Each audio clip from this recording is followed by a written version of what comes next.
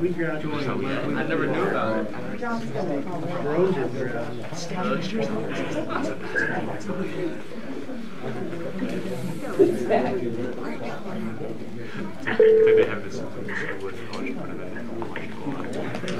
Good morning, this is Jenny. Good morning, Jenny.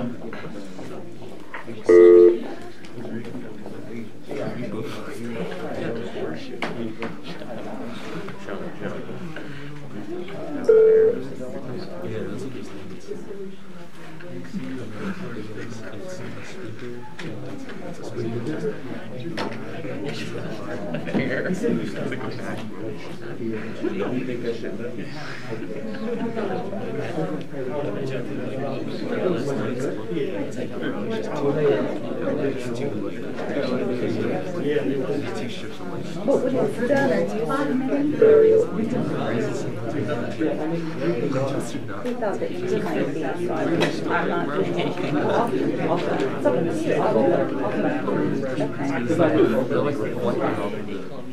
I have Jason and Jenny. Who else is on the line? Dave Smith, good morning. Good morning. John Lavelle.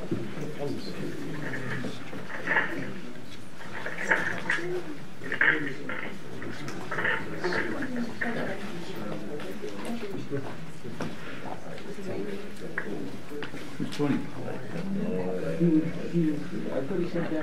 No.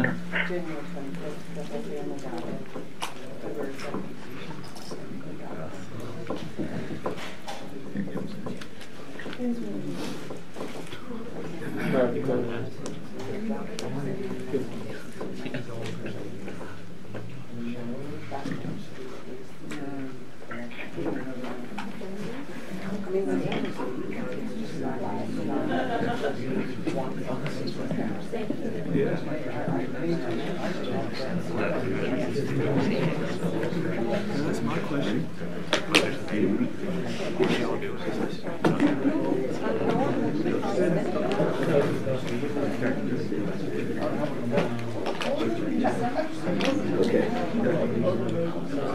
Good morning, everyone. Morning. Ask you to please rise for opening prayer and pledge allegiance. Dear Heavenly Father, we thank you for this beautiful spring morning that you've granted us another day of life. Today we have the opportunity to recognize and celebrate one of the blessings of life, our children. In Psalms, you tell us that children are a heritage from the Lord, offspring a reward from Him. We know that our children are treasures from you. This morning we thank you for these young men that we'll be honoring for their athletic achievements. You have blessed them with talents to succeed. May they do so humbly and always represent their families and communities with class. Guide each one of these young men daily in their studies and choices. Lord, we also thank you for the coaches, the parents, and the families that dedicate their time and resources so our children can succeed.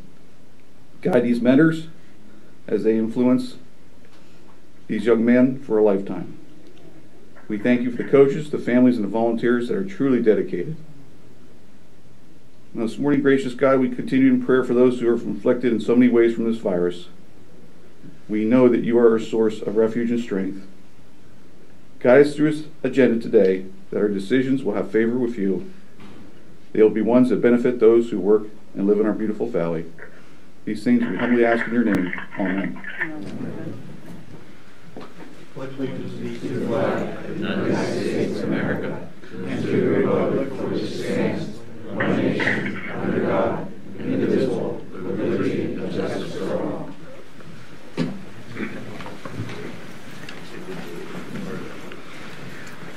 Good morning. We'll convene the Commissioners' public meeting at this time and ask for approval of the minutes of the previous meeting. I'll move to approve. I'll second. All in favor, say aye. Aye. Aye, so carried. And we'll ask at this time for public comment on agenda items only. Mr. Stout.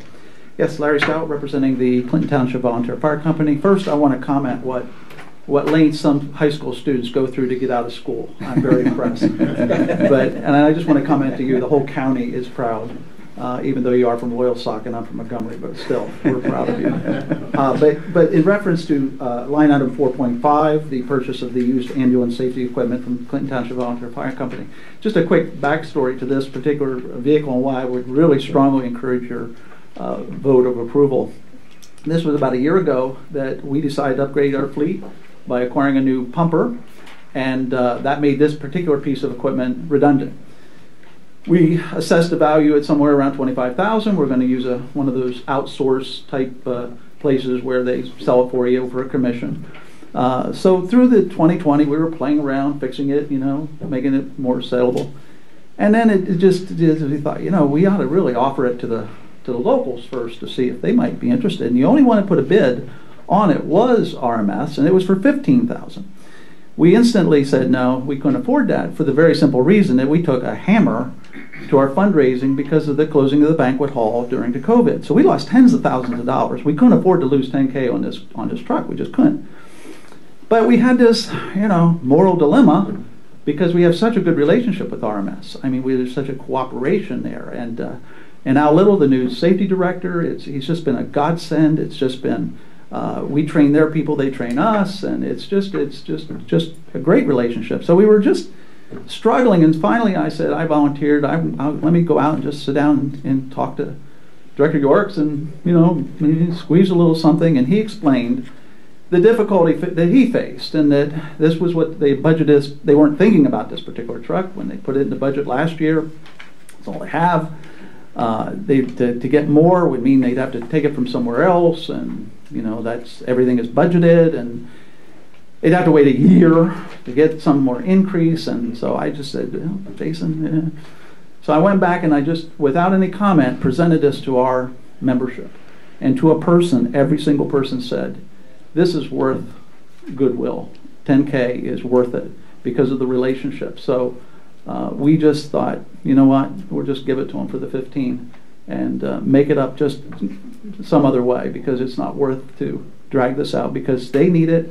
It's going to be an asset to us as well, because God forbid there's something would happen. There's already a piece there that we're familiar with, so it's win-win all the way around.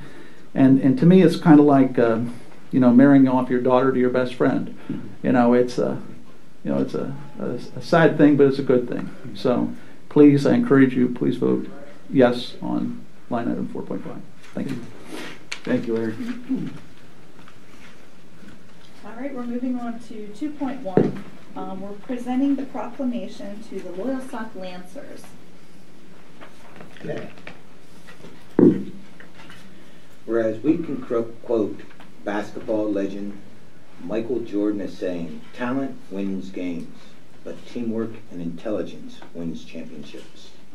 And whereas the Loyalsock Lancer boys basketball team and coach Ron Ensinger gave legs to that quote on March 27th, 2021 by winning the 2021 PA 3A state championships with a 26-1 record. Whereas while under the wing of Coach Ensinger's 47 years of coaching experience, the Loyalsock Lancers basketball team clearly demonstrated how a fundamentally rich team strategizes by playing with great determination and focus. And whereas the County of Lycoming, Pennsylvania would like to congratulate the Loyalsock Lancers boys basketball team for their outstanding achievements, and also thank them for modeling excellent teamwork amidst the daily challenges of the COVID-19 pandemic. And whereas the Loyalsock Lancers 2021 boys basketball team continues to teach family, friends, classmates, fans of Lycoming County, Pennsylvania, the abundant lesson of intention and perseverance that working as a team can create boundless possibilities every day. And whereas now, therefore, the Commissioners of the County of Lycoming hereby proclaim Tuesday, April 20th, 2021 as Loyalsock Lancers Boys Basketball Pride Day. in honor of this championship team and encourage all citizens to join with us in celebrating this outstanding record-setting accomplishment. In witness of, we have set our hand and seal this 20th day of April 2021. Lycoming County Commissioner Scott Metzger, Chairman, Tony Macera, Vice Chairman, and Richard Marabito, Secretary. I just add a couple words. Winning a state championship is something that I never did. So I don't know the emotions that go through the minds of you students and excellent athletes. 47 years. It's a long time. And you know, it's not about the championship, it's about the lives that you have affected over those 47 years. You've influenced a lot of children, a lot of young men and women, I'm sure, that you should take pride in. As far as the boys, it's an incredible season. And whether you won, or whether you lost, it matters. You know, Scooby said it doesn't matter whether you win or lose until you lose. Okay? But one thing you can't take away, or you can take away from in a championship team, is your relationship with each other and how you worked as a team. And I'm not sure how many people were surprised how far you went. I know some parents were out there saying, we will win, we just know it. But it was because of your relationship with each other, a strong team. So we are proud of you, and thanks for all the time and effort, and I'm sure in the future apply that as well in your occupation, and you'll be successful.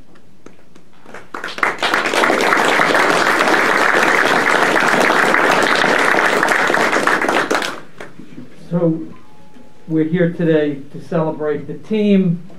We're also here to celebrate the coach. And I can tell you that there are literally thousands of boys and girls across this state, as well as obviously in Lycoming County, who are totally thrilled and motivated by what you did. And as the commissioner said, it's something you'll carry through your whole life.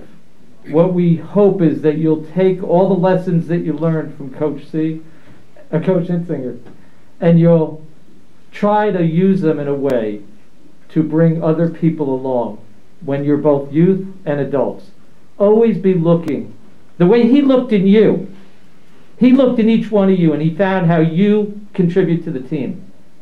If you can take that and find a way to how people can contribute in our community and in the communities you go into, you're all going to have successful lives, and we're really proud of you. I can just tell you that. I'm not a basketball player, but I can imagine the excitement that you felt. So thank you, and we're excited to have you, and we hope you'll stay in Lycoming County because we need young people like you for tomorrow. Thanks, Coach.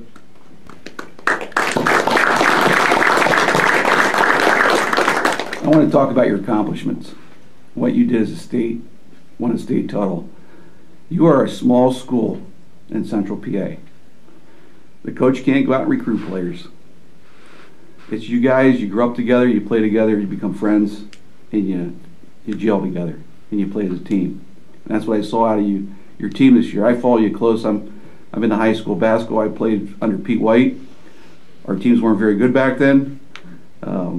My stepson played in Matoursville. He played for another good coach, and he's playing at Lycoming now. So, and the nice thing about it is even though there's a rivalry, I live on the other side of the Green Bridge. Even though there's rivalries, you guys are friends after the games, you know. And Coach Randy there and I are good friends, and that's the neat thing about it. Through the sports, you develop these lifetime friendships. And what you did on a statewide level, because it's tough to win any kind of high school championship unless you're a charter school. Charter schools can go out and recruit, and it's not fair. You've seen how it's affected your program, and what happened with the girls 2 years ago, was it, Jimmy? You know what they faced, a charter school. They brought a player up from Virginia, and it's really unfair. And but what you guys have done is phenomenal. You're the elite of the state. You know, when you talk about Loyalsock, you talk about basketball, you talk about baseball. You know, schools are known for certain things, and you know, we always look forward to playing you because we know we're going to have a heck of a contest. And let's go back to Coach CI. It starts there. Coach Insinger, you've been with them for 47 years. You know, from anyone that coaches sports, especially high school sports, if you can survive parents for 47 years as school boards, that's a miracle. And you won 1,066 games. You put that in perspective, that's like, you know, Coach Gino up in Connecticut, Coach Dean and Coach Wooden, you know, Coach Knight. But you have it here in your backyard. An average of 22 wins per year and 84% winning percentage. You're learning from the best. And he's also teaching life lessons. That's the most important thing about coaching. He's teaching life lessons. There's things that I learned under Pete White that I carry today. Hard work, dedication, never giving up, and always working to achieve your goals. And you know, our prayers are with you guys to always make right choices. You're already on the path to success. Be humble and continue to teach the youth. You guys have young guys looking at you. You know, the kids down the elementary program, they're looking at you.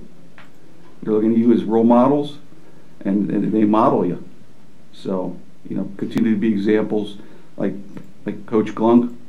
You know, he played for Coach CI, and now he's giving back. So we thank you for being here today. You know, it was a no-brainer to honor you guys for what you did, and thank you for being here.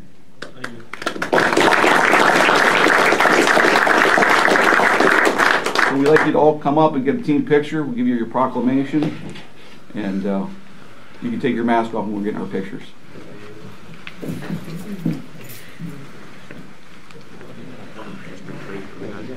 You know, we're gonna print the proclamation so that we'll get them to you and you can get one to each boy. Not the case, but the proclamation. They can have it to sort of remember. Yeah.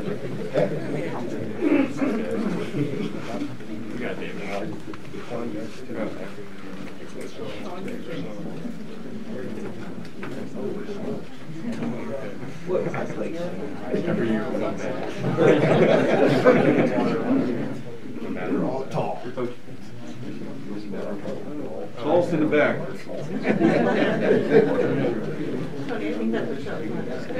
I can stand in the back of the school. Tony, you're down here one knee. You guys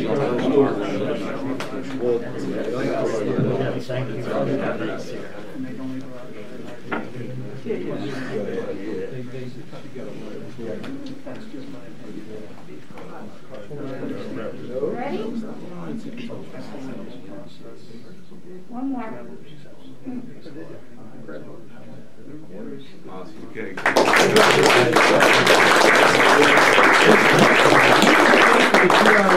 I think he'd rather be it. Right there.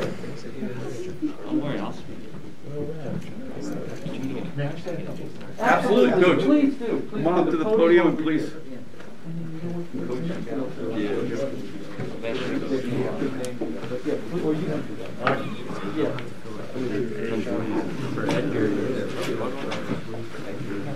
Who's the tallest guy on there?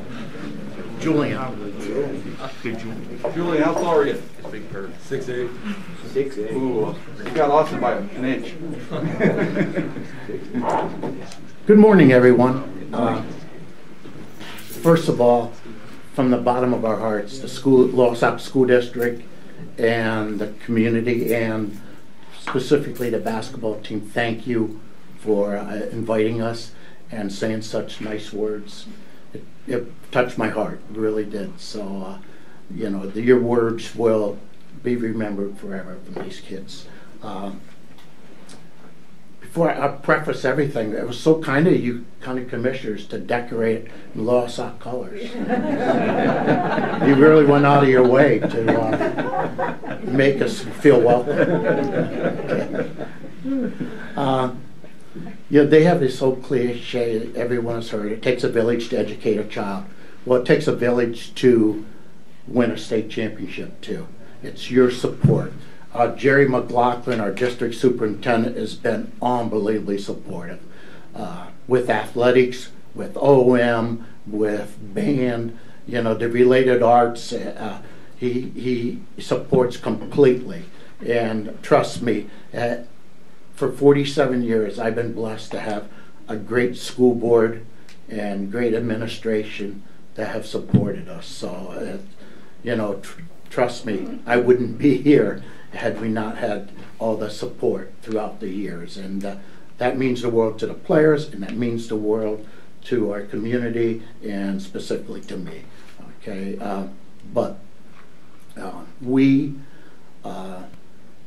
I've been blessed with outstanding assistants. Randy's here today. Jimmy's one of my former players. I've just had quality people throughout the 47 years, and along with that, I've had super coaches. I would be lying to you if I would take all the credit for preparing this team. My assistants did all the work. They really did. They had them well prepared for the competition, whether it be the charter schools or the public schools or the PHAC, which is the league we play in. So, I've been so honored to have great assistants all through my career that have gone beyond the call of duty to take the extra yard, and that's why we're successful. These young men are just super kids too. They're not only blessed athletes, they're many of them are on the honor roll. Many of them are going to go on to the next level. Probably almost every one of them is going on to the next level. So the best accolade I probably could give these young men is that I would be honored to take them home and call them my son. They are truly family. We say family after every huddle breakdown, and we really mean that. And I truly believe that we would not have won the state championship had we not been a family. Because instead of working as one, we worked as five. And the other 10 that weren't in the game were still clicking on all cylinders, cheering, providing acknowledgement when something good happened, keeping their mouths closed when they didn't have something good to say. So it was a combination of things that just led us to where they are today. Another old saying, it's amazing how much can get accomplished when no one cares who gets a credit.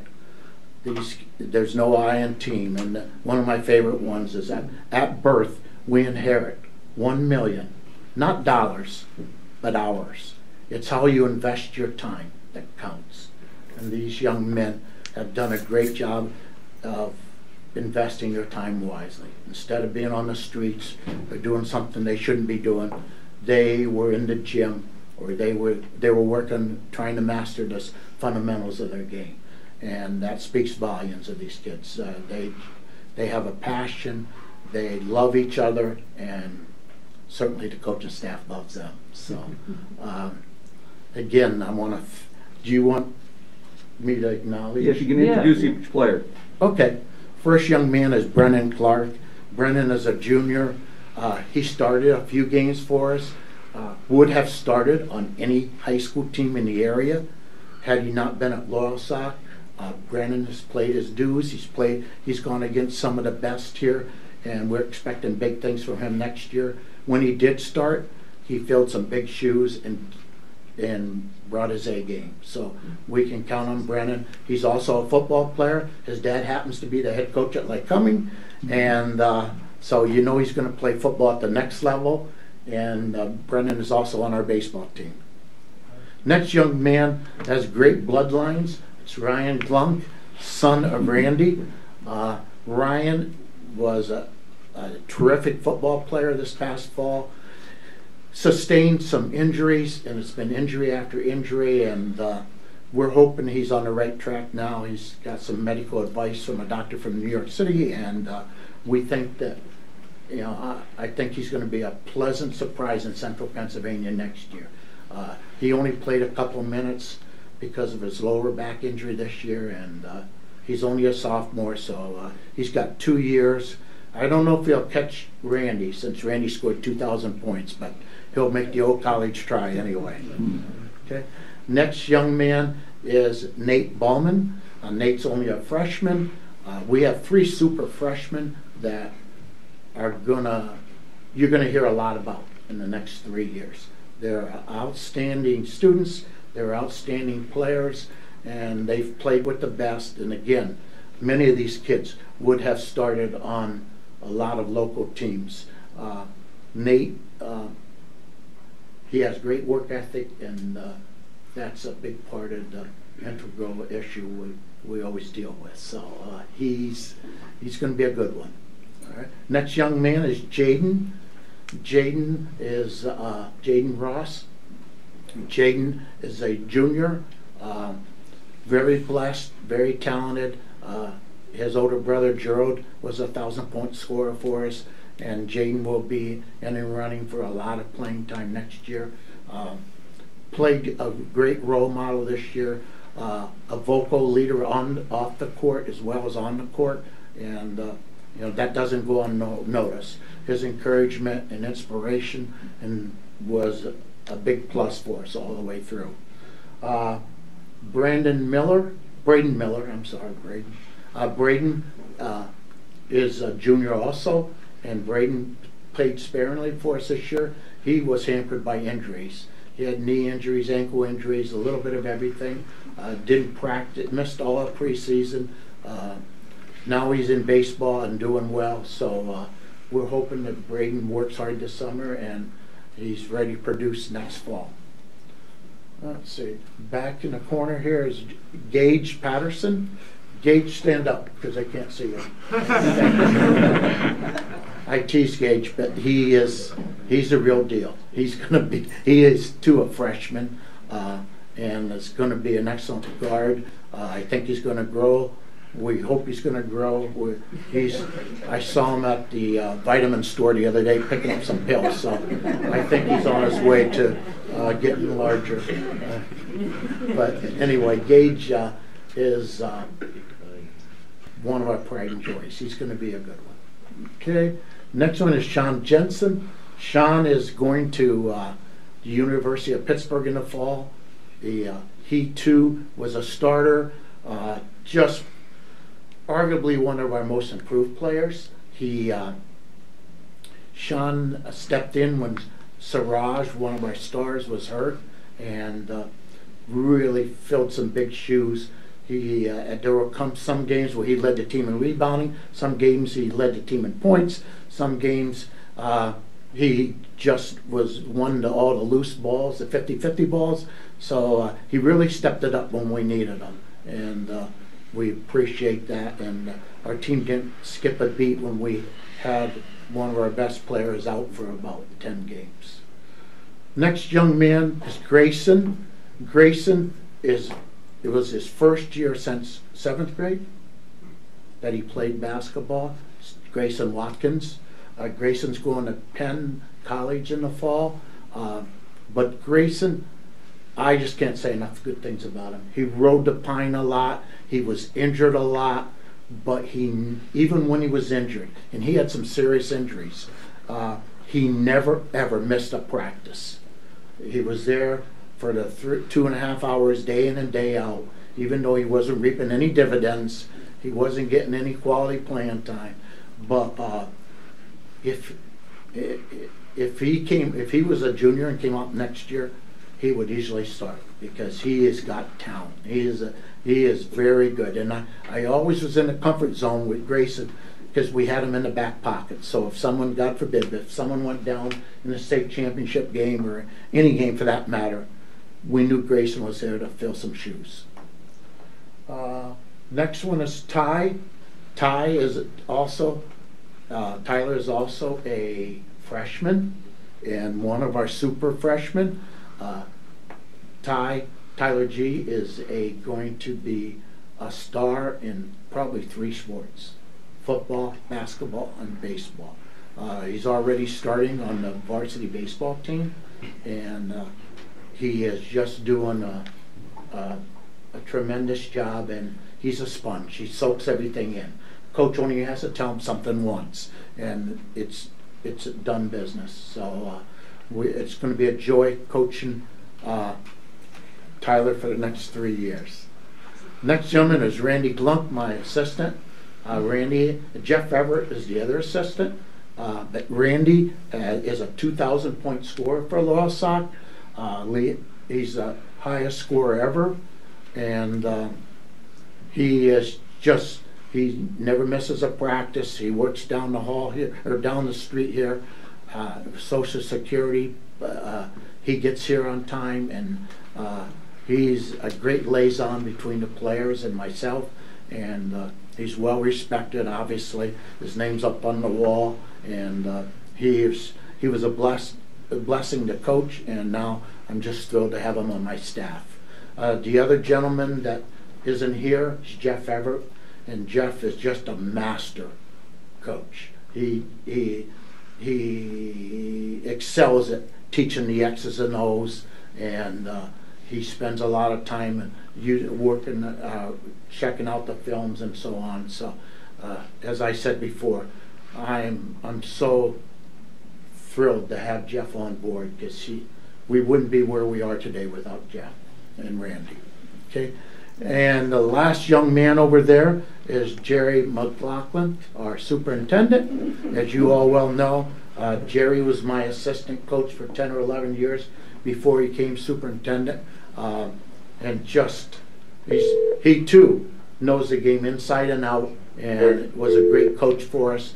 And more important, his support day in and day out goes unnoticed. He is always there for us, hardly misses a game, and the players see him there. And how many times do you see a superintendent at basketball games? So he takes the time away from his family to support us. And once again, he's doing what a lot of people don't want to do, and that's the difference between these young men. Do a lot of things that other people don't want to do. And in the summers, when their friends are at the beach or home at the swimming pool, these kids are in the hot gym, or they're in tournaments on weekends, or they're in summer leagues in the evenings, and they're doing the things in the summer. It's a 365-day job, and they're not afraid to do that. Their passion goes without saying. And then they love being there, and I always challenge them to wear out the gun, which is a shooting machine. Their shooting proves that. The last row, I got some superstars. First one's Eli Gare.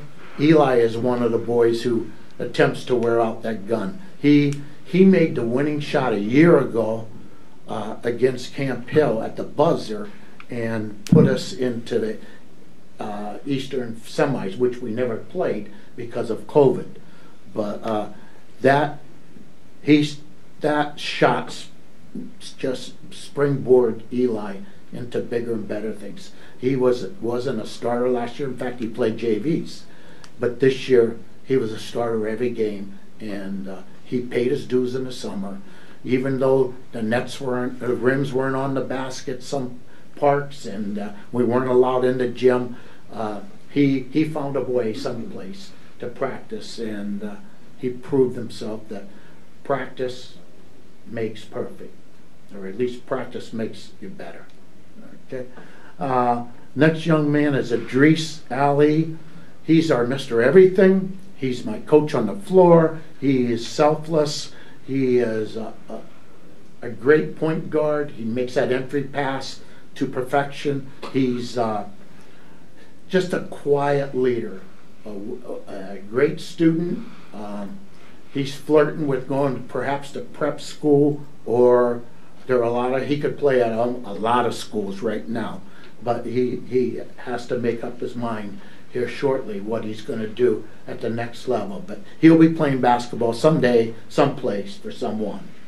Okay, Idris is he's going to be tough to replace. He's just highly skilled, and he too, you know, he's a gym rat. Next young man is his brother, Siraj Ali. So, by the way, Idris, he should be the AAA Player of the Year. Okay, whether that will come out in a couple of weeks from the Associate Press, but yeah, he should be put on a pedestal because he deserves it. Next gentleman is Siraj. Siraj led us in rebounding. He was hampered by injuries for about 10 games. We didn't play at all, but he bounced back. Again, he was one that was at practice every night, worked even though he was injured. He's a great kid. I'm the luckiest coach in the world because I have him to build a team around next year. So he is excellent inside. He's almost unstoppable inside. And more importantly, defensively, he played some of the best college, a lot of D1 players on our journey to states, and he did a great job. He outplayed the guys that were going to LSU and I forget some of the other schools, but he did the job on him. So we're thrilled to have him back. Next gentleman is Dom Jennings. Dom is, well, if you watch the state championship game, he lit him up, as he did many games. Dom is probably going to go to St. Vincent College out in Pittsburgh in September, and he will be playing basketball there. Yeah, coaches love shooters, and it's kind of a lost art now. You know, the days of scoring 2,000 are almost over, but Dom can flat out shoot. And that's a credit. That's not an accident. He worked hard to get there. He paid his dues, as many of them did, and he wasn't blessed with all the natural ability that some of the boys are, but he outworked people. His mentality was, you know, you may be better than me. God may have given you more talent than you gave me, but I'll outwork you and I'll catch you. And that he did, and I'll take that any day. So.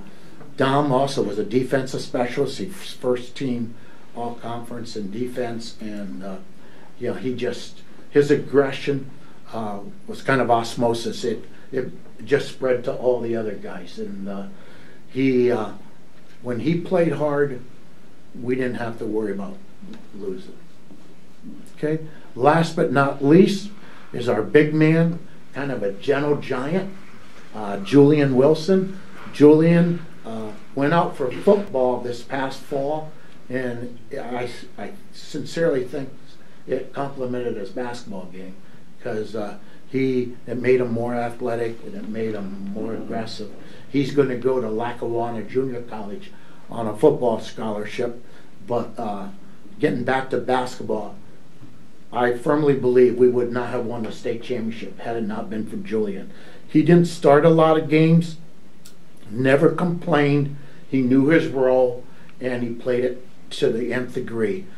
He came off the bench some games. He started some games. He contributed every game, whether it be block shots, rebounds, slams. He did it, and you know, we were a much better group because of Julian.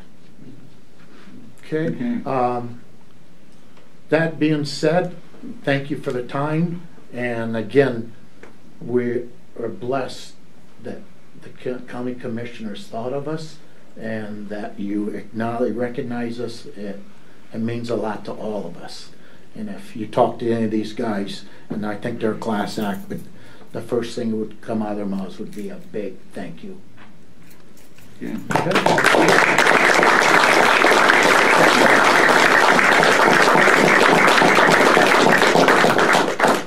We know academics is really important, so if you excuse us. Yeah, just guys on the way back, make sure the coach stops at Rita's and takes care of you before you get back to class, okay? Dolly's, there you go. Sorry, coach. That goes to the coach. Yeah. Thank you. Thank you, guys. We'll get you going. Yeah, thanks.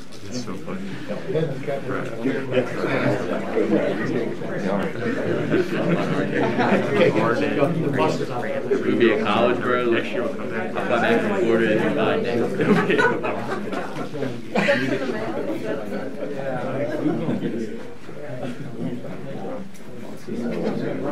I know, right? The kids. On the agenda even there. So they're out. I think it's got a 16. It's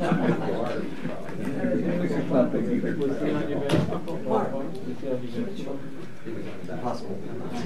Okay.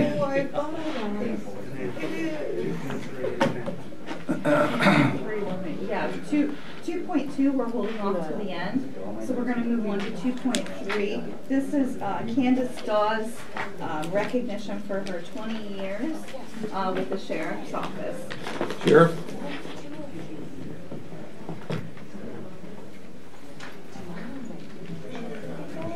Good morning. Good morning, Commissioners. Morning.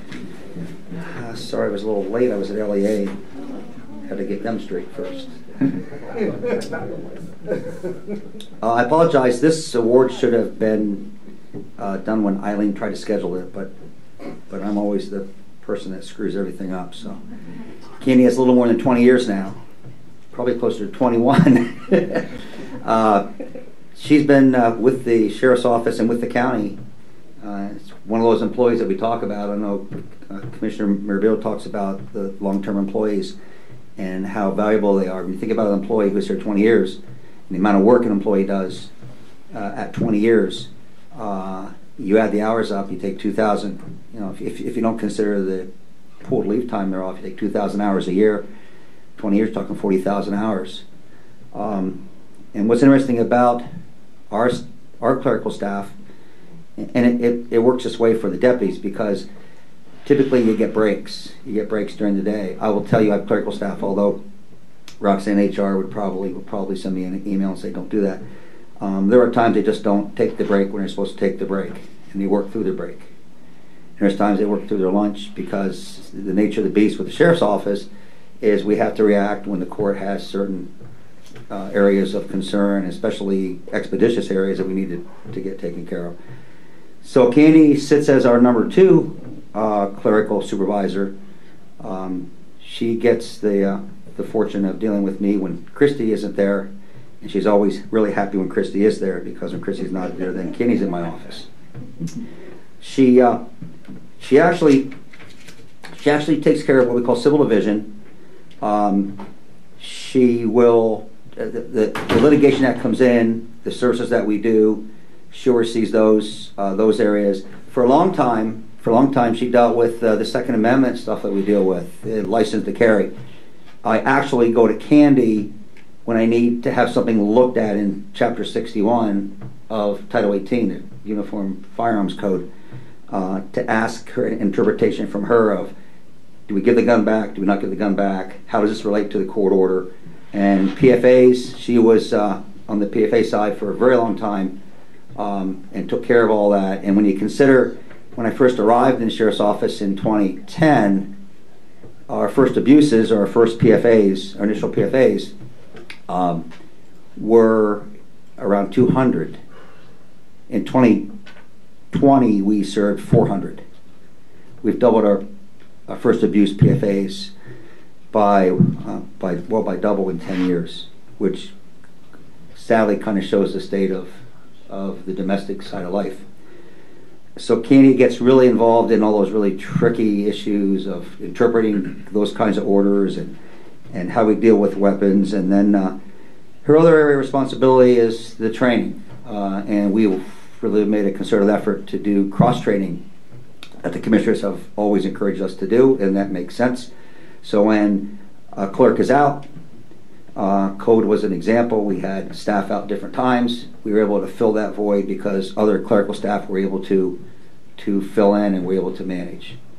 So with that, since there's another presentation and the controller is trying to control me by telling me don't be too long, with that we'll ask Candy to come up, I guess, Commissioner, your comments from the commissioners, I guess. Candy, you like to say anything? Sure she would. Come on up. Talk nice about me. Say whatever you want. Thanks, Commissioner. There, or? No, over here. Yeah, you have to go over there. Yeah.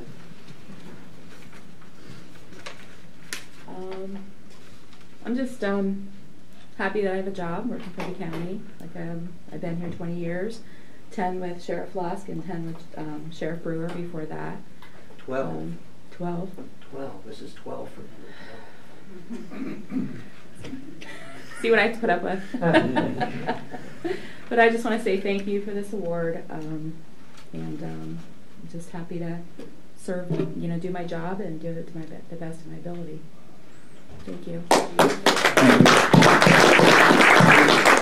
I get yelled at if I don't do it, so she needs to come up. The mouthpiece and spokesperson, the one who can tell me what to do anytime she wants to, and she gets away with it, is our office manager, Christy Shemp. So you come on up here, and you can talk, and it better be kind. Come up here.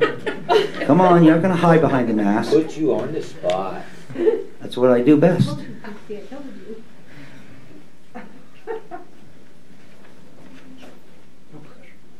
No pressure.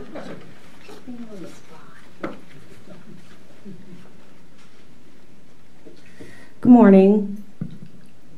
He put me on the spot. No, I just want to say congratulations to Candy. I've been with Candy a long time, and thanks to the commissioners for giving her this award. She does a great job in the office, and hopefully when I'm gone, she can have Mark.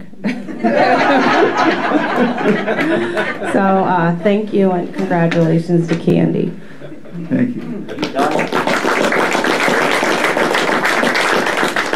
Thank you, Candy. I worked directly with you when I was next door.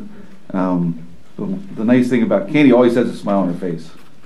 And even when she's having a bad day, she always has a smile on her face. She's dedicated. She does a fantastic job. She has very tough. I mean, when you're dealing with gun permits, you're dealing with PFAs, you're dealing with those kind of issues. They're very stressful.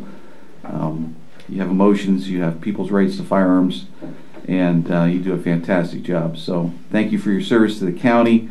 It's always a joy to see you, and you always brighten somebody's day when you run into them because you always have something nice to say, and you always have your smile on your face. So thank you. Candy, you should come to the podium so the public can see you because that's where the camera is. Oh, okay. But you're very humble, and you've really done a service for the people in this community. The sheriff talked about the areas that you cover, and those are very passionate for people. They're Second Amendment rights. Very passionate. So don't underplay the important role you've played for 20 years in keeping people in a situation where they, as our chairman said, they're very concerned about it, but also in doing what's right and being a resource for the sheriff to be able to turn to you and say, hey, in that statute, what do we have to do in this situation? So we do value the 20 years, and we do appreciate that you've done that and that you've stayed with us. We look forward to you for many more years. And you know the characters you have to put up with, so. But you girls, all of you, do an excellent job. It's not an easy department, by no means, but there always seems to be, camaraderie in that office. You have everybody's backs, and today it's not an easy times for any law enforcement. So thanks for everything you've done. Thank you. I'd like to get a picture with you too.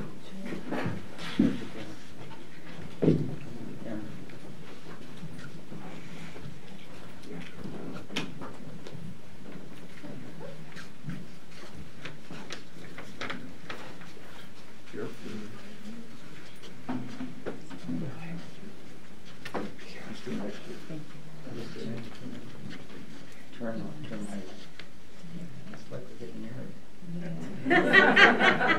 our wedding picture.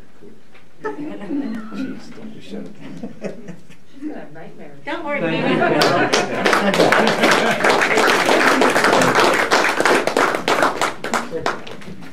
Treasure said that.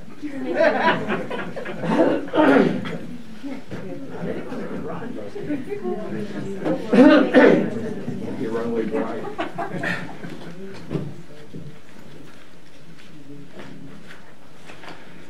All right, up next, we're moving on to accounts payable cash requirements report.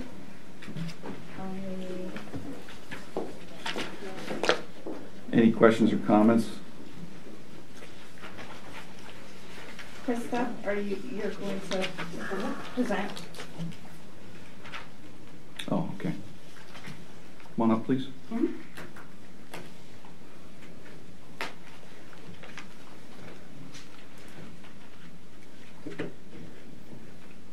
The total report is, for the check and voucher total, is $870,140.44.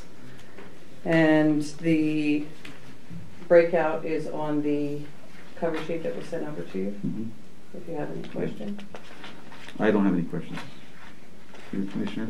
So it's interesting, over $205,000 to the energy power investment. That's a reimbursement from the landfill. It is a check that's being cut, and then it comes back. Right. Right. The sale. The PA unemployment compensation, $111,000. These are all checks that are being cut, Okay. just so you're aware. Yeah. Okay. Thank you. Sure. Okay. Any other questions or comments? Hearing none, could I have a motion? I'll move to approve. I'll second. All in favor, say aye. Aye. Aye, so carried. Thank you. Thank you. Moving on to action items. Action item 4.1 with Director McDermott, voting on verification of complaint. Good morning, Commissioners. I'm seeking your approval on the verification of complaint, and I'll go ahead and read it. And now, this 20th day of April 2021, we, Scott L. Metzger, Tony Armiser, and Richard Marabito, the duly elected commissioners of Lycoming County, depose and say that the facts set forth in the foregoing complaint are true and correct to the best of our knowledge, information, and belief, and that we are duly authorized to execute this verification on behalf of the Lycoming County, or the County of Lycoming, in our official capacity as duly elected county commissioners. We understand that false statements herein made are subject to the penalties of 18 PA State Section 4904 relating to unsworn falsification to authorities. At the end of the day, this verification of complaint is in reference to a legal complaint that we filed today in court concerning the transfer of functions from the Controller's Office to the Office of Budget and Finance.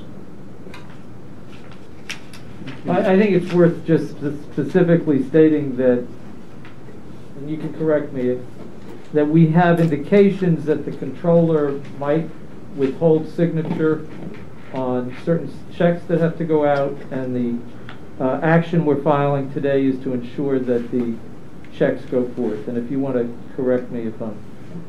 You're correct, Commissioner. Yeah. So that's why we're taking this legal action today, to ensure that payments are made to employees and others, and that the process of the county business continues.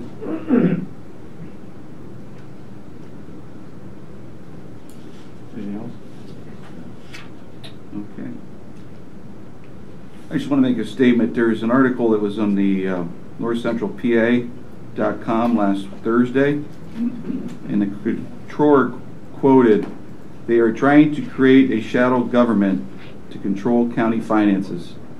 If they do this, does that mean they can take staff from the district attorney, create their own law office, take staff from the coroner, create their own morgue, take staff from the sheriff, create their own police department, she stated. This is not a power grab. We have no intentions of taking power from any department. However, according to our statute that we're responsible for, we are ultimately responsible for county finances. That is the commissioner's role, and we will do so to make sure Controller is there to audit those. These responsibilities lied prior in the fiscal office and were transferred over. They're not being done accurately because the training's not available. It has not been administered by the controller over the last 2 years. So it's vital that we move things back in order to make sure that ultimately our financial obligations are taken care of. And that is the commissioner's responsibility. At no time is this a power grab on any department or intended to be a power grab in the future on any department. Any other questions or comments? Hearing none, can I have a motion? I'll move to approve. I'll second. All in favor say aye. Aye. Aye, so carried. 4.2, my attune acknowledging the list of contracts for the month of March by the Director of Administration. Good morning, Commissioners. Morning. For the month of March, we had 9 contracts that are before you that were below $10,000 and signed on behalf of the Director of Administration. Any comments on those contracts?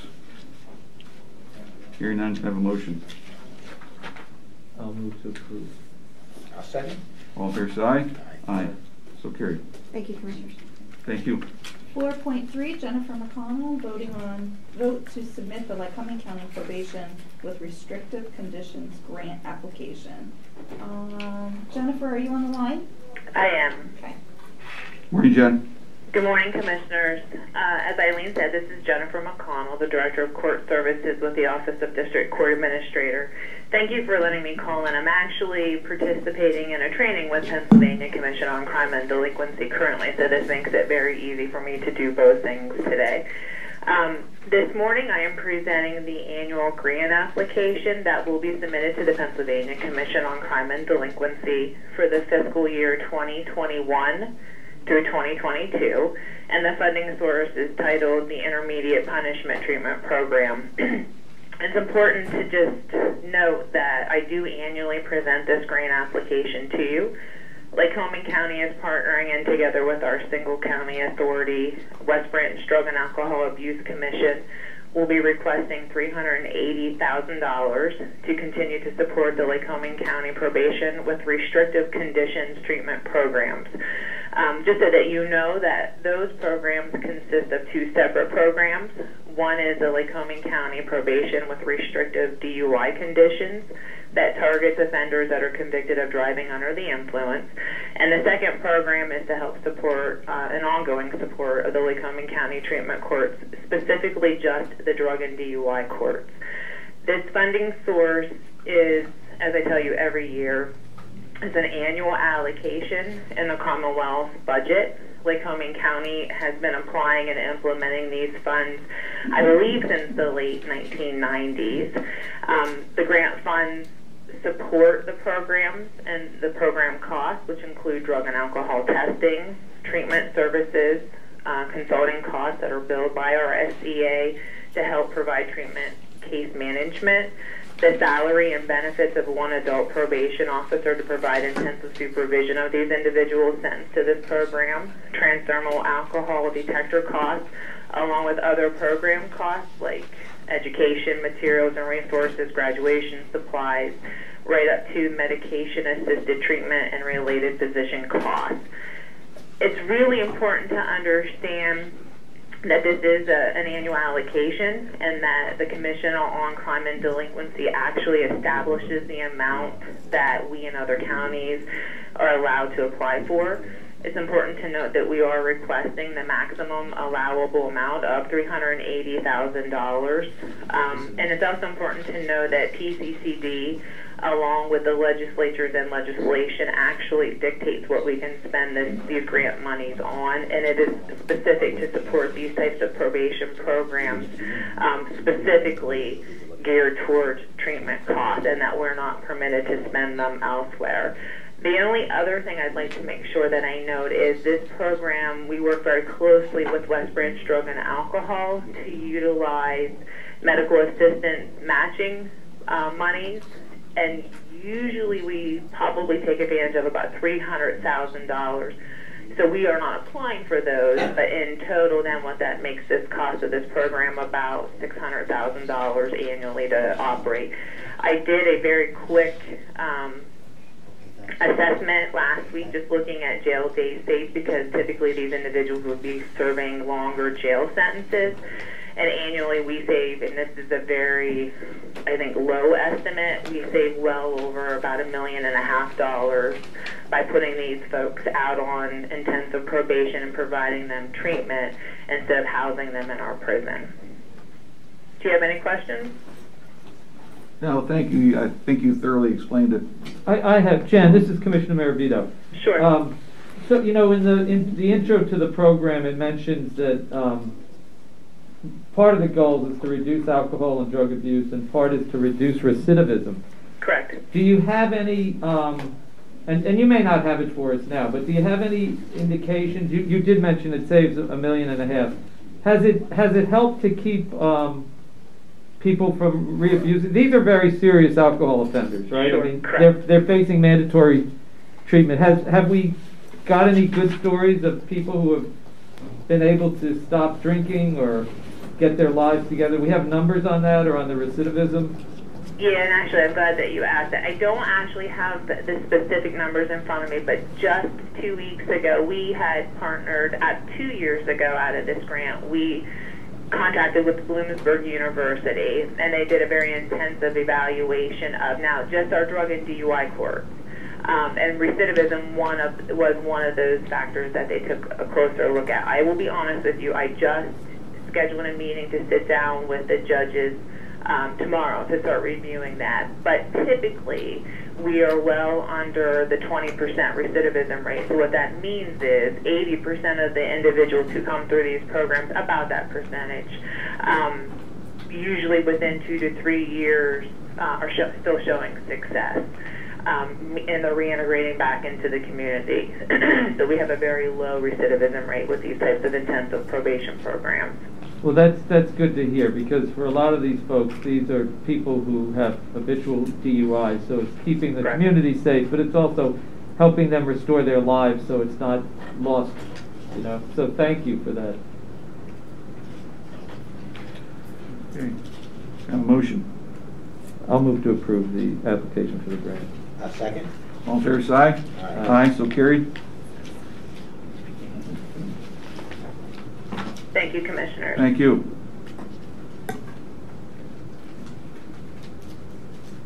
.4, Adrian Stahl, voting on the agreement with Tricia Hoover, Jasper Esquire, in the amount not to exceed $40,000. Good morning, Commissioners. This is Adrian. I'm here requesting approval of a professional services agreement with Tricia Hoover Jasper. This is a renewal of her current conflict attorney contract, and it is a budgeted expense. This is for legal representation of defendants where the PD's office has a conflict. It's a 1-year contract to accept 65 new cases in exchange for $40,000 compensation paid in monthly installments. She currently is one of 2 conflict attorneys. Historically, we've had this arrangement with 4 conflict attorneys. We just lost one who's not renewing her contract this month. So the remaining conflict attorneys are Tricia Hoover Jasper and Gina Longo currently. And then we are just outsourcing on a case-by-case basis at an hourly rate with the other conflict cases until we're able to secure another conflict attorney. Any questions? So, this is Commissioner Maravito. Just for the public's sake, just quick explain what kind of conflict might be. I noticed that this particular attorney appears to be designated for Judge Lavecchio's services. But it's at least in Exhibit A it says, or representative, but is it for more than that? If it was Judge Leck, it'd be criminal cases. Yeah. Sure. No. The reference about Judge Lavecchio, so his office, his secretarial staff, Becky Lohner, she assigns the conflict attorneys. He's not involved in that. Okay, I get it. She's doing the administrative part of it. Yeah, now he signs all of the orders appointing the conflict attorneys. But this is for any case, whether it's at a magisterial district judge level, which is typically where they would start the criminal cases, or a dependency case at the common pleas level.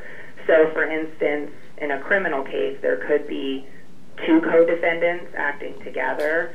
The PD's office would represent one of those defendants, and then it would be a conflict for them to represent the second defendant. So we would have to get conflict counsel that's separate from the PD's office. So those attorneys contract with the courts. We appoint them and pay their monthly invoices if they're on an hourly basis, or they get the monthly installment as far as Tricia Hoover Jasper and Gina Longo. So they agree to accept 65 new cases, plus they're continuing, because this is a renewal, they're continuing to represent those individuals that they've been appointed to in the prior year. And as we know, criminal cases can definitely exceed 1 year. So in any event, yes, it's not limited to just Judge Lavecchio's, the cases he presides over. Okay, thank you. You're welcome. Okay, hearing no further comment, I have a motion to accept the agreement. I'll move to approve. I'll second. All in favor, say aye. Aye. Aye, so carried. Thank you, Adrian. Thank you. Jason Yorks has 4.5, 4.6, 4.7, and 4.8. Jason? Yes, ma'am. Commissioners, good morning. Good morning. For you, for item 4.5, vote on the purchase of the safety vehicle ambulance for Clinton Township Volunteer Fire Company in the amount of $15,000 plus registration and transfer costs. Commissioners, last year we met with you in our budgeted season and we spoke of trying to get all of our safety equipment, our confined space, our FCBAs, all the equipment that we use for situations. We have in a trailer that we'd have to, with the response, we always have to try to find a ball to hitch up to get to a truck.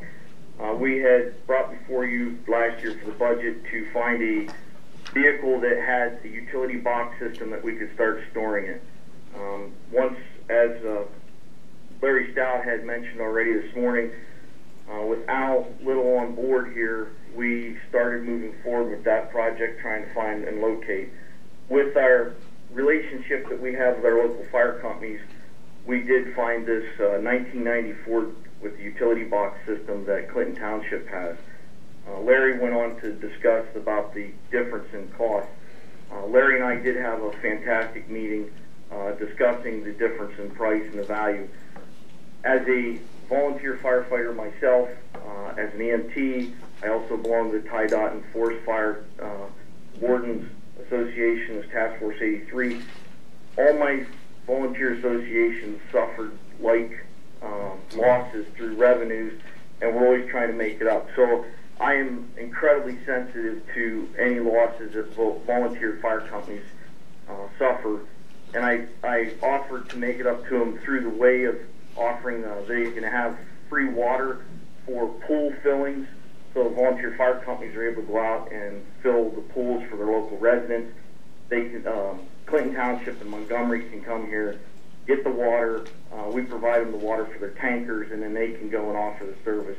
And that's an opportunity for fundraising.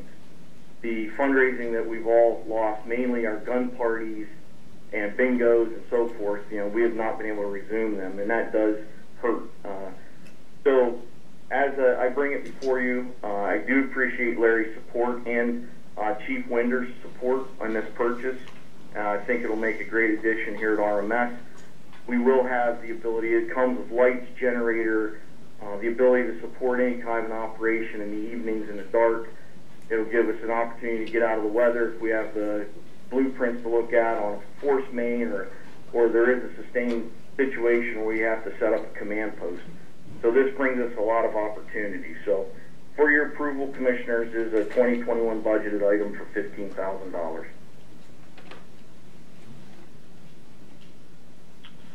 Okay, any questions or comments? I want to say thank you to the township and to the folks in the township for being, and for the fire company, for being so generous in being able to shave off $10,000. The county appreciates that, Mr. Stout. You mentioned it, and we certainly want to thank Mr. Winder from the fire company there and all the volunteers. Okay. Can I have a motion? I'll move to approve. I'll second. All in favor, say aye. Aye. Aye. So carried. Thank you. Thank you, Commissioners. Item 4.6 is the repair and undercarriage rebuild of a 2012 D8 dozer in the amount of approximately this is an estimated amount, but this is what we plan it to be, $59,260.67. Commissioners, this is for the part, it is a 2021 approved budgeted item, as we brought before you last May or June for 2020. We discussed by hours, we decide what piece of machinery is typically in need of rebuild. This machine has 5,000 hours on it, and it does need its normal pair of undercarriage. So this is through Cleveland Brothers for a D8 and $58,260.67.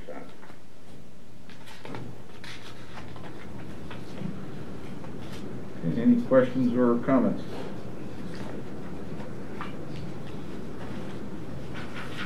Hearing none, can I have a motion? I'll move to approve. A second. All in favor, say aye. Aye. Aye. So carried. Thank you. Commissioners, item 4.7 is a simple amendment to the agreement that we do have with Cleveland Brothers. The original agreement was in 2017. The contract expires in 2026.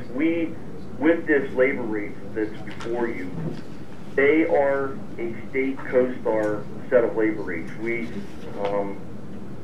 went from trying to negotiate with Cleveland Brothers with purchasing, trying to work with Maya's purchasing department. We have really been starting to lean on the CoStars, trying to think some of the other state contracting services that are available to us to help make it easy. So these rates are already on CoStars, and they're already vetted through the state purchasing program. So we just simply are copying those rates and now making an amendment for us to use. Okay, any questions or comments? Hearing none, can I have a motion? I'll move to approve. I'll second. All in favor, say aye. Aye. Aye. So carried. Thank you, Commissioners. Last item is 4.8. This is a repair of final drive replacement on the left side of our 2019 D8 dozer at dozer. This amount of $17,668.46. This is a worst case budgeted item repair cost. We now are looking at, we probably we'll be able to have the final drive rebuilt at a much lower cost, but as when we do these, we typically go for a worst case scenario. So the worst case, we had to completely replace that whole section. It'd be $17,668.46 for your approval. And this is through, again, we'd be purchasing the final drive piece. It is proprietary for a D8 Caterpillar, so we'd be buying it through Cleveland Brothers.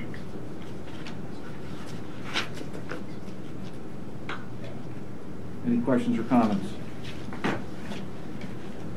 Hearing none, motion? I'll move to approve. I'll second. All in favor, say aye. Aye. So carried. Thank you, Jason. Commissioners, thank you for your time today. Yep. 4.9, Jenny Picciano, voting on amendment to subrecipient agreement monitoring agreement with Greater Lycoming Habitat for Humanity. Jenny? Hi, good morning, Commissioners. Morning. This first item is a 6-month grant extension to extend the term of the subrecipient agreement from April 1st, 2021 to October 1st, 2021. We have an agreement with Habitat for Humanity for $55,000 for construction of their Diamond Street home in Williamsport. And this is with 2019 FAIR dollars. FAIR is the Pennsylvania Housing Affordability and Rehabilitation Enhancement Fund. And we are seeking the extension approval because Habitat has experienced delays in the program due to COVID and the cost of construction. Okay. Any questions or comments? Hearing none, can I have a motion? I'll move to approve. Second. All in favor, say aye. Aye. So carried. Thank you. Jenny also has 4.10. Sure. This extension is a 3-month grant extension request from April 1st, 2021 to June 30th, 2021, and that's for the American Rescue Workers. They have a FAIR grant in the amount of $100,000 for their rental assistance program, and the extra 3 months will give them time to finish spending the last of the funds for that program. Okay, can I have a motion? I'll move to approve. Second. All in favor, say aye. Aye. Aye. So carried. Thank you. Thank you. And Jenny lastly has 4.11, Resolution 2021-06. Sure. So, Commissioners, this is one of the final items for the Silverdale project with the PennVest grant. This is a resolution designating me to act as the technical coordinator for the PennVest grant. Joshua Billings, our former subdivision administrator, had been designated as that role for the county, but when he retired a few weeks ago, it became apparent that we needed another agent or signer from the county to act as that person from the county. So this would officially designate me to help finish up the grant and clear that grant on behalf of the county. Jenny, this won't take a lot of your time, correct? No, it's basically a few clicks Right, okay. on my form. All right. Thank you. Have a motion? I'll move to approve. I'll second. All in favor, say aye. Aye. Aye. So carried. Thank you, Jenny. Sorry, excuse me. Thank you. Sorry. 4.12, Shannon Rossman, voting on agreement with Larson Design Group. Morning, Shannon. Morning, Commissioner. Shannon Rossman, Planning and Community Development. Before you have an agreement with Larson Design Group to finish the access design for the first phase of the Timber Run Industrial Park, and then also work with PennDOT on getting the HOP, highway occupancy permit, for the first phase of the industrial park. And they'll also be coordinating the RFP for the construction. And where are the funds coming from for this? Act 13. Act 13. So for the public, this is important. The commissioners are trying to put the infrastructure in place so that we can get additional companies to come and bring jobs to the area. We have 1 or 2 that look like they're coming, and that's what our long-term goal is. So. Yeah, this initial is for the to coordinate everything for the digger project. Mm-hmm. Right. Which we're just waiting on the date for the closing. Mm-hmm. Okay. Yeah, it seems like everything's moving forward. It's just taking a while to get all the paperwork together. Okay. A motion to accept. I'll second. All in favor, say aye. Aye. So Thank carried. you. Thank you. And lastly, we have 4.13, John Lavelle, voting on resolution 2021-07. John? Good morning, Commissioners. Morning, John. So this is this resolution is to adopt the Lycoming County Hazard Mitigation Plan. It's the third update of the plan itself, which happens in 5-year intervals. This plan covers all 52 municipalities within Lycoming County and details natural hazards as well as man-made hazards that might impact our population, our constituents, and our visitors. Specifically in this plan, we've updated some of the hazard profiles, including wildfires, pandemic, which hits on actually a few other of our hazards, and basically the shifting of activities to outdoor uses, and how that also impacts public safety. And we have a really nicely detailed landslide section. Obviously, that's something that's impacting our transportation system currently. So what we're asking is that the commissioners adopt the plan today, and then I'll be reaching out to all our partners, each municipality over the next 2 to 3 months to get them to also adopt the plan to get that turned into FEMA. The adoption doesn't necessarily require a specific action of any of the municipalities or any type of investment, but it acknowledges that they're aware of these hazards and the possibilities for them to arise in the future. And the other thing that this does is it enables Lycoming County and its partners to access post-disaster funds when needed to mitigate some of these issues. Okay, any questions or comments? Hearing none, I have a motion. I'll move to approve. Second. All in favor, say aye. Aye. Aye, so carried. Thank you, John. Thank you. Do you want to move on to commissioner comment or? Now let's go back to Sheriff Lusk. Where 2.3. did he disappear to? I think he's outside. Okay. This gentleman has been waiting all morning. Thank you for your patience. Our sheriff has evaporated. Here he comes. Here he comes.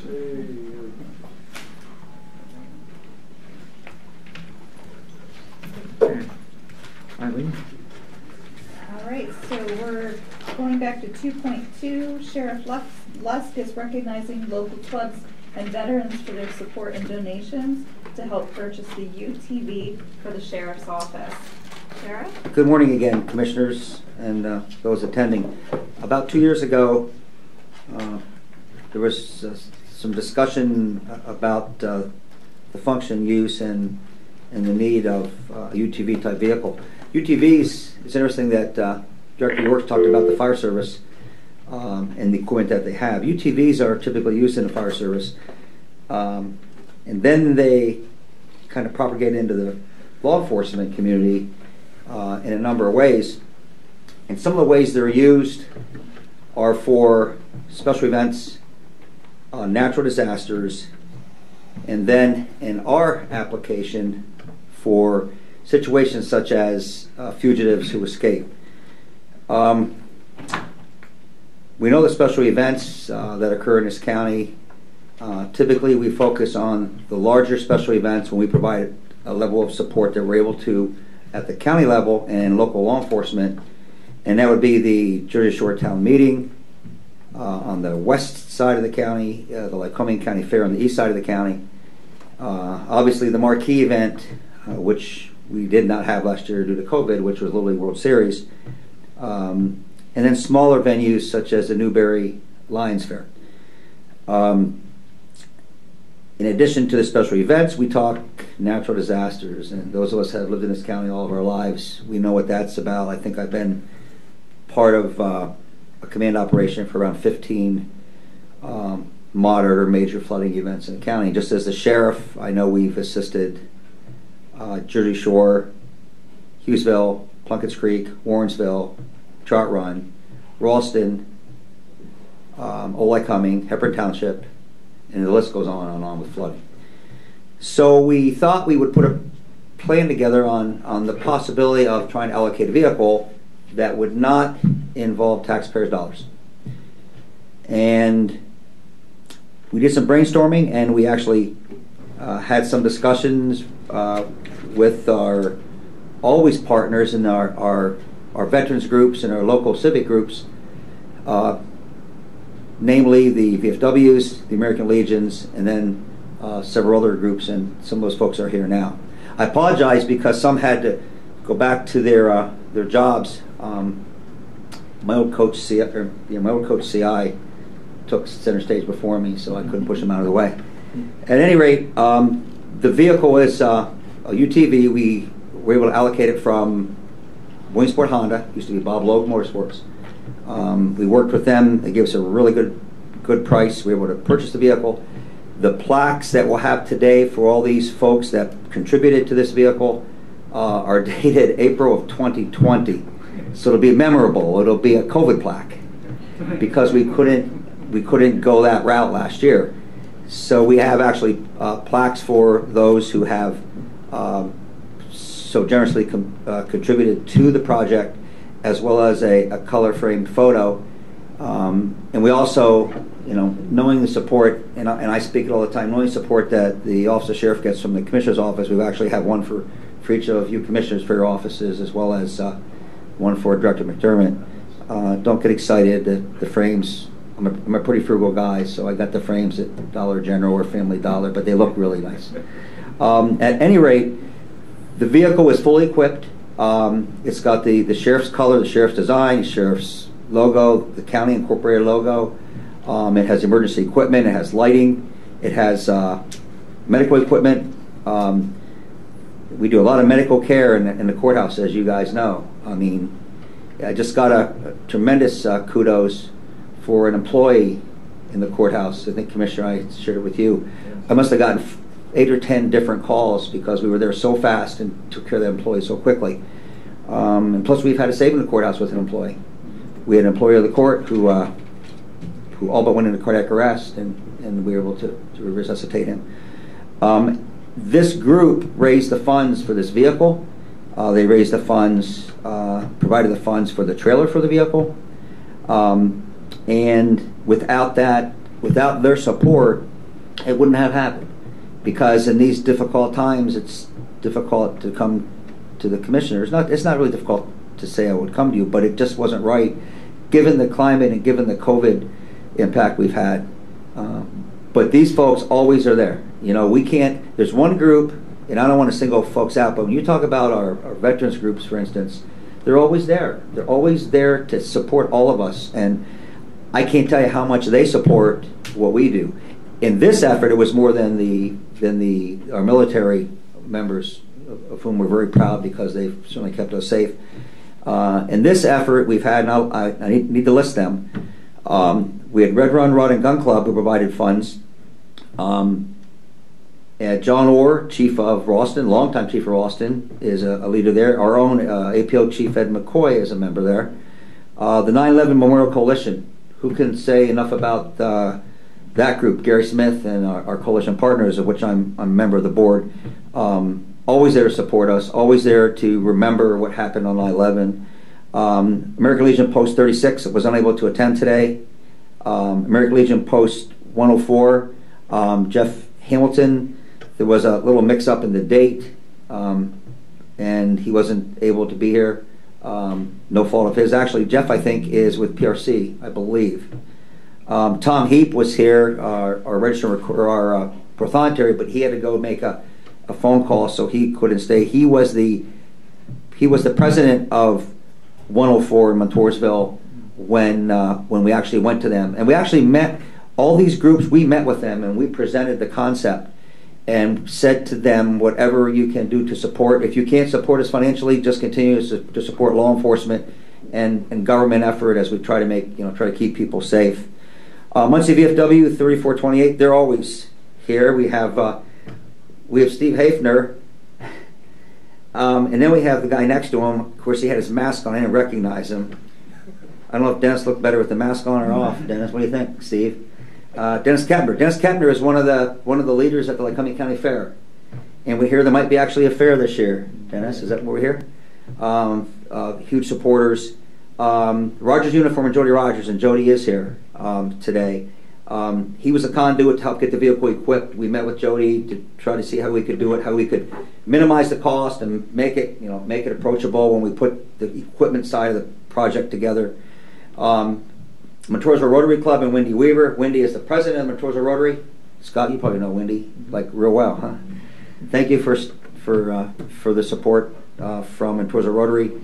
And then we have White Horse Graphics. This stuff that they call wraps. I just got acclimated to a wrap being a sandwich. Now I have to be acclimated to a wrap being something around a vehicle. Is that what you call that? Stacy calls it a wrap. She covered everything that we wanted covered and more to make it look like more of a sheriff vehicle than a Honda product. Although the Honda sign is obviously on the vehicle. And then Rich Kashera, who actually was the mastermind behind what goes where, what can we fit where, and provide the equipment. And then we have a medical bag with the vehicle, so we can actually respond and then treat if we have to treat people. I didn't mention the support that the vehicle provides if we go north for a hunt.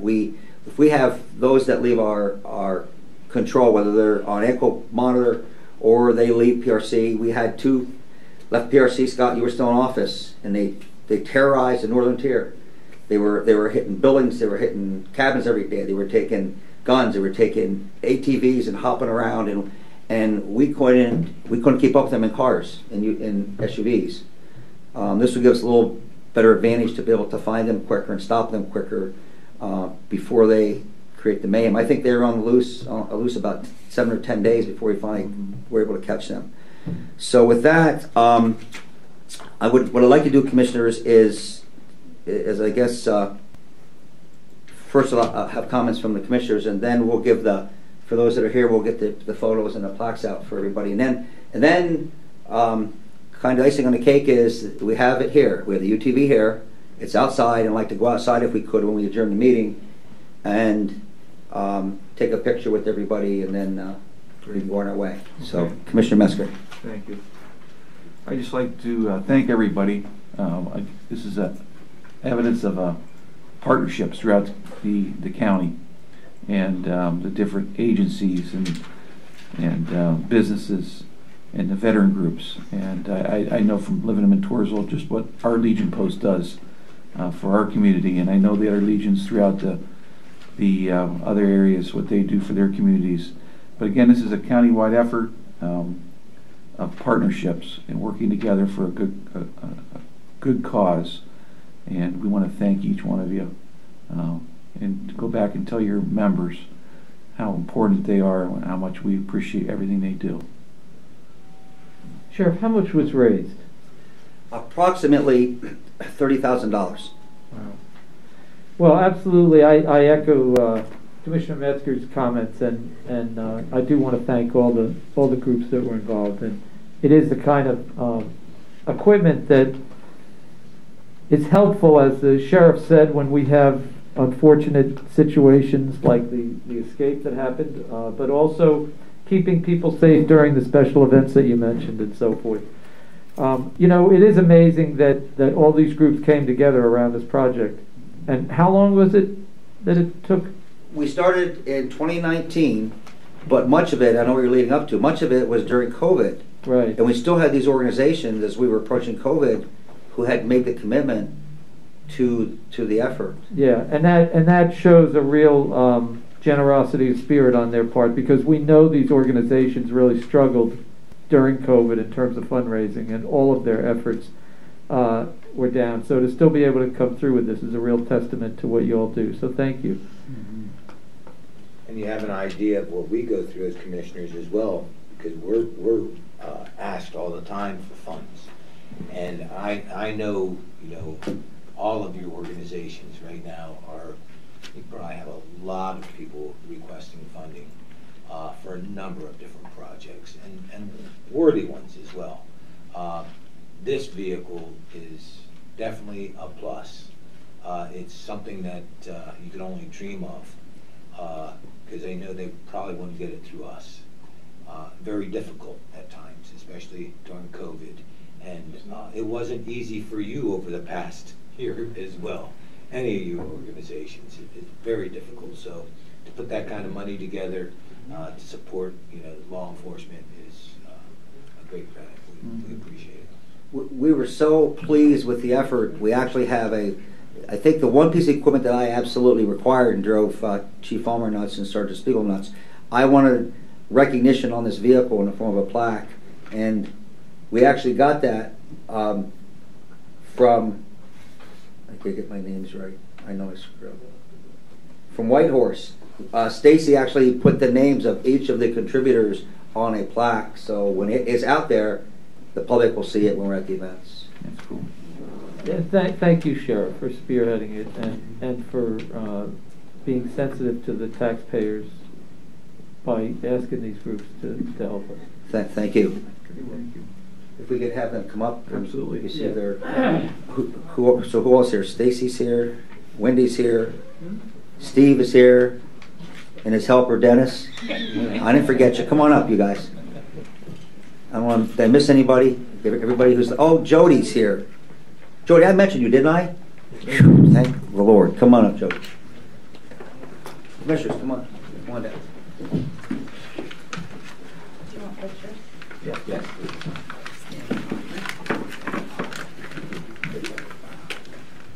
I gotta get this in order. This is like the firing squad, right? Ladies first. I just want, on behalf of this, to get you the right plaque. What do we have? Okay. We'll do monthly post 3428 first, and I'll show the commissioners. And if you'll notice the date. Yes. And then that's what each of you will get, and they will get. We took it in front of Walk Who Drive Memorial. Yep. So. Who did the plaques? They were done by Keystone Advertising Specialties. Okay. Everything we had done is we tried to do locally. We tried to do it in the county. So why don't, rather than you have to hold this and then drop it, why don't you just see these guys and then I'll give it to you over here.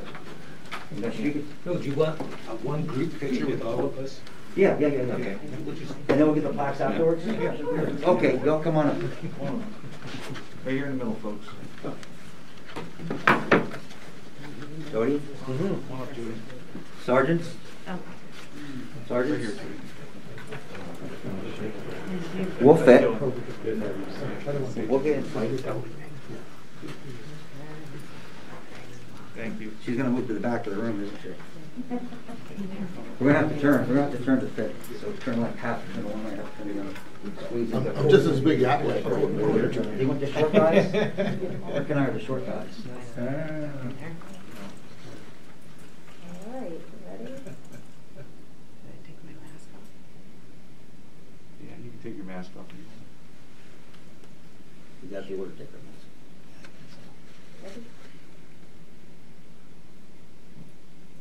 Yeah, let me take one more. Larry, did you want one or Mike? Mike? I'm good. Okay. Okay. Thank you, everybody. Now, we have, this is kind of, we're going to go outside. We're going to go outside to the, I guess, you want to adjourn the meeting and then we'll go outside? Yep, about probably 5 minutes. Okay, just sit down, folks, and we'll give you your. Only 5 more minutes. What should we do? Put them back in or leave them out? How are you? I guess we could. Okay.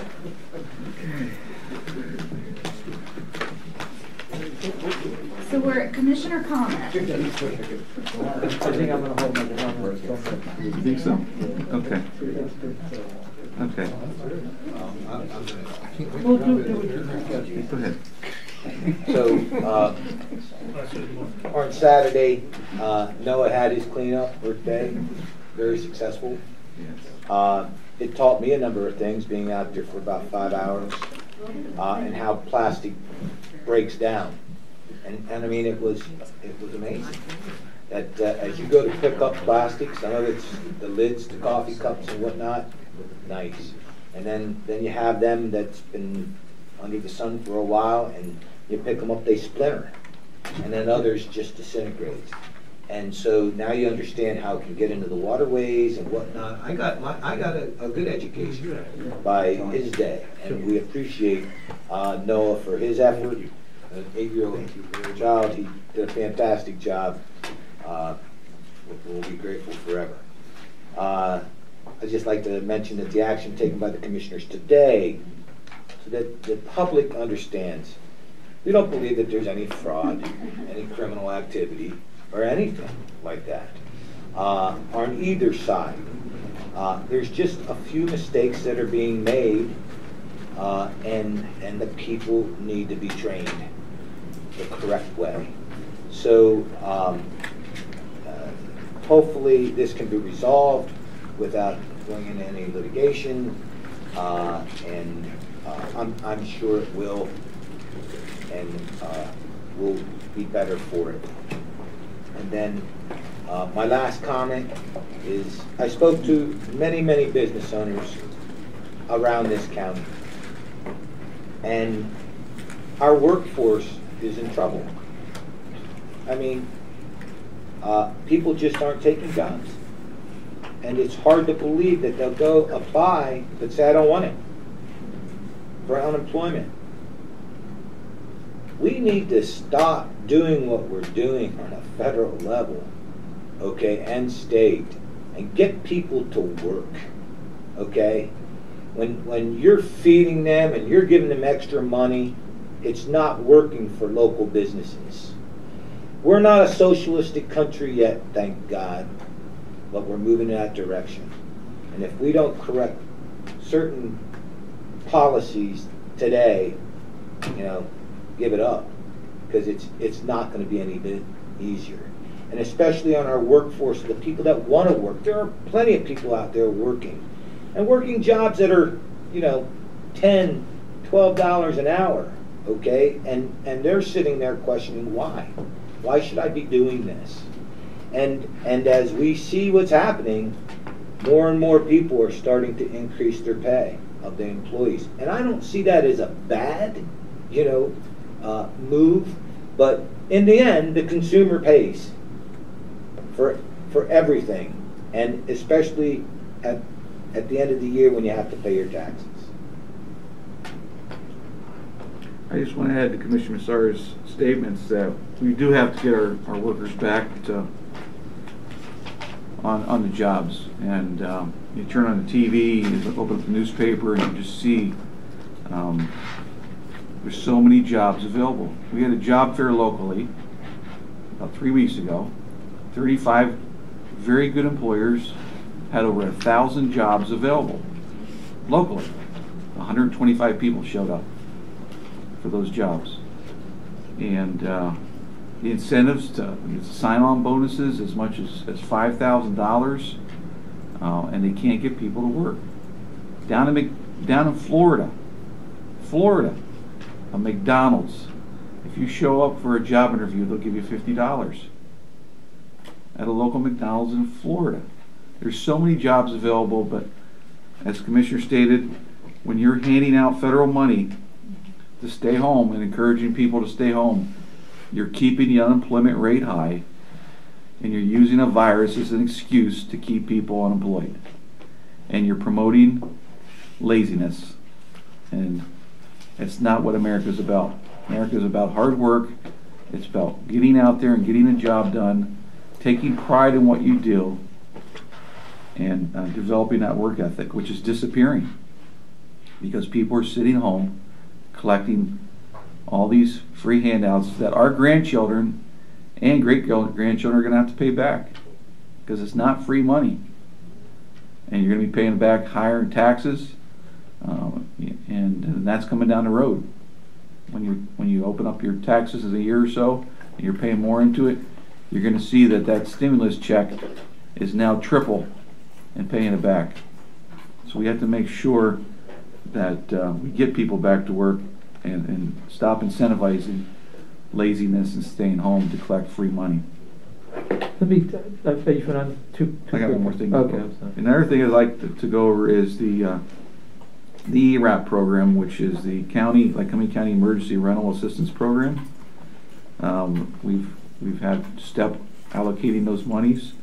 To date, there has been 448 applications that have been submitted and dropped off at STEP.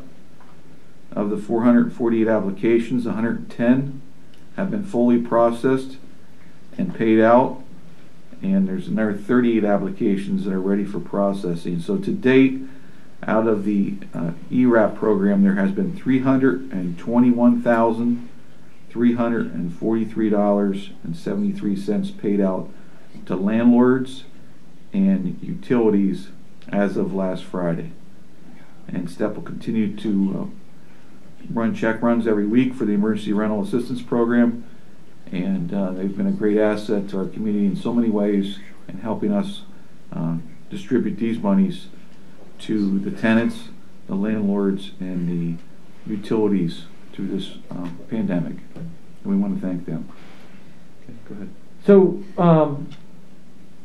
you know, earlier we heard from Mr. Stout and Mr. York and the folks who have been here about the difficulties our fire companies. The commissioners are looking at, after meeting with MAMA, which is the Muncie Area Mutual Aid Association, and hearing from the fire chiefs, meetings that were organized by Jonathan Baker and Al Little, the commissioners are going to look at seeing if we can't do something with some of the COVID funds to try to help out. We're sensitive to the fact that they all have lost the ability to raise revenue. And we had, for example, MAMA is an organization that does training, and they typically make about $25,000 each year on the training event, where they bring 600-700 firefighters from the area around. They lost $25,000 each year, and that money goes to buy equipment and for further training. So they've lost $50,000, just MAMA. We heard reports from fire company chiefs, lost, Clinton Township, I see Mr. Stout has left, they estimate between 80 and 120,000 in money they couldn't have because they couldn't rent out the hall to have weddings during COVID. Other fire companies that have lost. So we would encourage the fire companies to send us what they have not been able to raise so that we can get educated and try to address that. I wanted to point something out which is very interesting. I sit on the Central Pennsylvania Workforce Development Board as a representative from the commissioners. The Central PA Workforce Board is 9 counties in the region: Center, Clinton, Columbia, Lycoming, Mifflin, Montour, Northumberland, Snyder, and Union. The area is the size of Connecticut and Rhode Island combined, but the population is very small, right? We all know that. Interesting, gentlemen, that in March 2020, there were 5,370 unemployment claims. In March 2021, there were 1,170. So people are getting back to work. But this is really interesting in terms of the difficulty finding employers. So we're getting ready to prepare another report. And that's the board's job, is to try to find out what is the gap in skills. How can we, because we have these people, many of whom want to work, but they don't have the skill set. From the basic skill set of showing up on the job, don't have your cell phone out, to the more complicated skill set. So in the period from 2015 to 2025, there was a decrease in the population in the region of 6,500. The labor force in 2008 and 2012, we had 310,000 people in the labor force. Those are people typically between the ages of like 16 and 59 who are able to work. They're not disabled. In November 2020, there were 289,800. There was a decline of 20,200 eligible workers. Now, why is that? Some of it is people die. We have an aging population. We have a population where people are retiring. We see Candace today had 20 years. Well, Candace is not going to work for another 30 years, right? Yes, she is. Yes, she is. And the problem is that the declining population is creating a situation where we don't have people to fill the jobs, which is what you guys were talking about. There are 2 challenges and a third that I have added. The one that they identified is how do we stop the brain drain, which means that all these kids who were here for the basketball team today, right? Some of them are going to go to the University of Pittsburgh. They're going to get out of the University of Pittsburgh or St. Vincent's, wherever they go, and they're going to end up living there, right? Pennsylvania, at least they'll be in Pennsylvania, but Pennsylvania has a reputation of educating folks, and they move elsewhere, right? The other thing is, how do we attract people to our area? And what the commissioners did today on that timber run is to try to bring jobs to the area. So we're aware of this, and we're trying to figure it out. The third one that I think is really critical. The report doesn't identify it, but a number of the commissioners agreed. How do we build an organic workforce? If we look at this problem of declining population, I've said this before, we have to almost project out 15 years and say, okay, these kids who are 3 years old now, how do we get them to the point when they're 18 that they can actually come out and take a job and have the soft skills? And hopefully we've addressed it through Ready Rosie. I'm hoping we can address it in other ways with early learning for children. You know, those years are key. So I just thought it was fascinating that we lost 20,200 in our workforce, and we're hoping to try to turn it around. But it's certainly the biggest challenge that faces us is population recovery. How do we keep the population here? So all the things that we're doing hopefully will add to it. Okay, thank you. Any public comment at this time? We have anything on the online? No. Okay. Hearing none, our meeting will be adjourned. Our next meeting will be next Tuesday, April the 27th, here at 10 a.m. Thank you, everyone. We're going to go outside. We're going to go outside. Yep.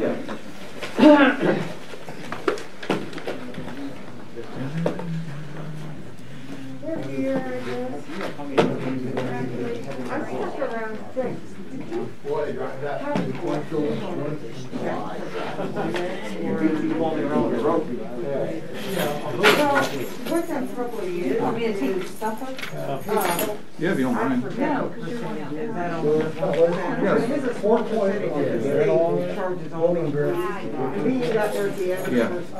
That's probably us. There's an actual complaint. There's an actual complaint that has everything listed right in it.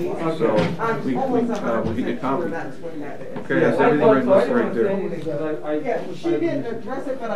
Basically, no. She's threatening not to pay. Pay bills, pay employees, pay bills. Yes. So we got to make sure that stuff does not happen. And she's saying, I mean, the letter she sent us was like, are you kidding me? Yeah. So those bills would be anything from paychecks to anything. To vendors. Yeah. Could be anything. And she's threatened us before. Yeah. To do this. We just need to get we just need clarification. She's threatened. She's threatened. Oh, many to do times. this before. Oh, really? Over the yes. Scott's not saying anything. Not to me, to him. He's been here a lot longer. Okay. Last year she did.